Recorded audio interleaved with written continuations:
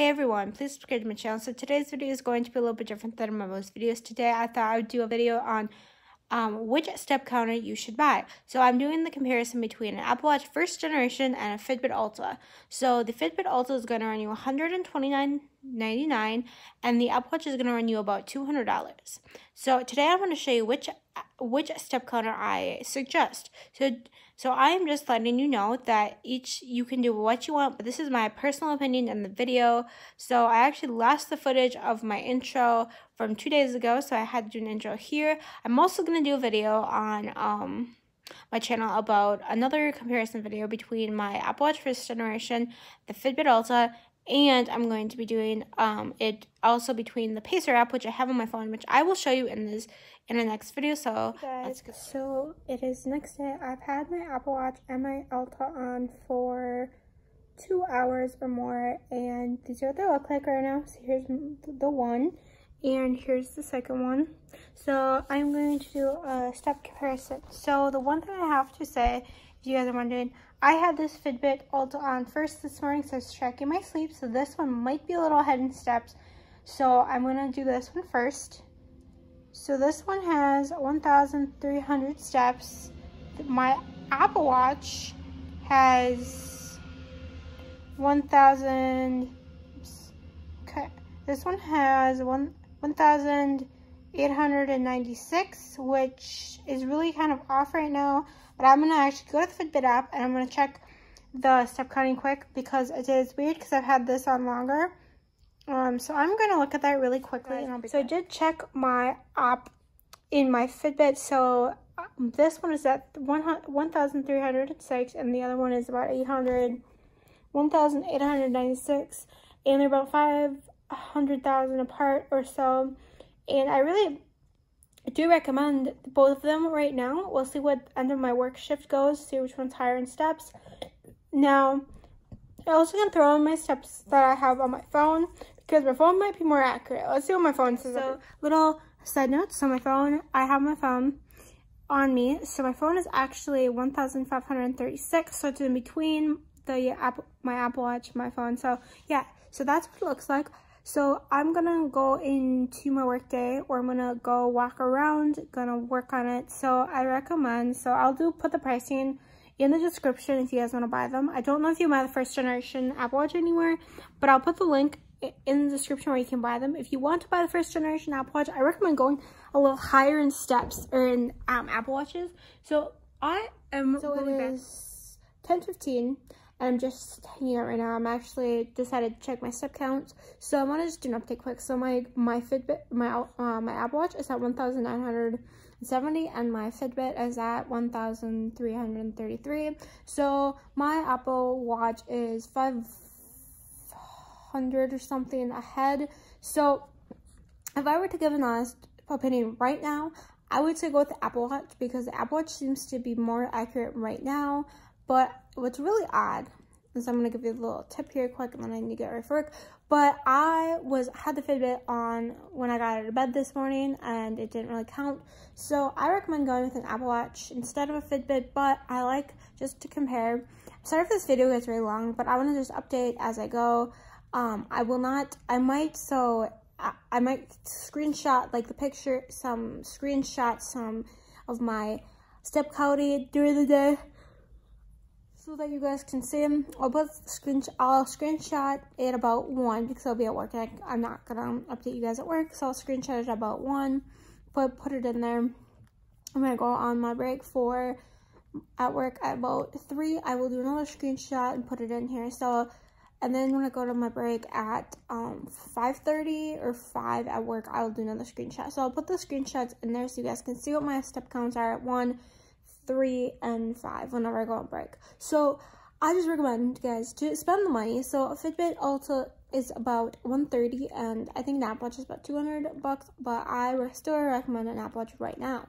So I'm gonna go and then next couple clips you'll see is my screenshots I do at work. Alright guys, so I thought I should show you kind of what the Apple app activity tracker and the Fitbit looks like, but I do have an iFitness activity tracker, which I actually don't like.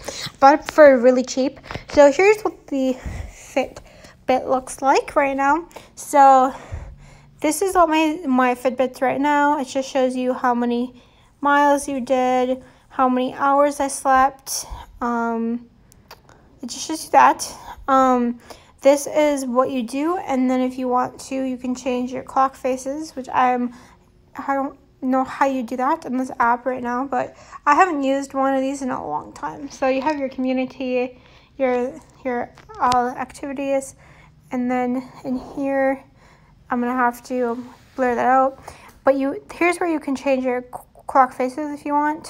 You can just show you can show your activity, whatever.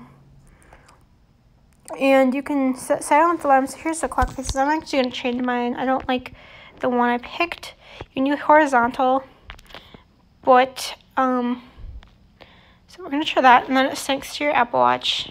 Or not your Apple Watch, your Fitbit. So I think we're going to try this one now. And then for your Apple Watch, you go into, here's your activity tracker. So this is my activity tracker. So this is what I have so far for steps. So we're kind of far in steps. Now, what you're going to want to do is, this is a little different. So I recommend going with the Apple Watch. It's going to give you a different feature. And also, how you change your clock faces, you'd have to go on the Apple Watch app and go here to change all your features. You can put like customized apps here, which I have done. But I'm going to actually change mine a little bit. So you can actually change it, but I'm not going to show you how because I have like really random ones. So I will be back. So I'm back here. I know it is only almost 11, but I wanted to do a little update. So my Apple Watch right now is at 2,514. And then my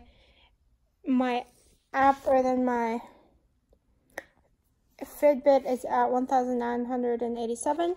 I don't know which one's accurate, if my Apple Watch is more accurate or if my Fitbit is more accurate. You guys comment down below if you think Apple Watch or Fitbit is more accurate. I'll be back in a little.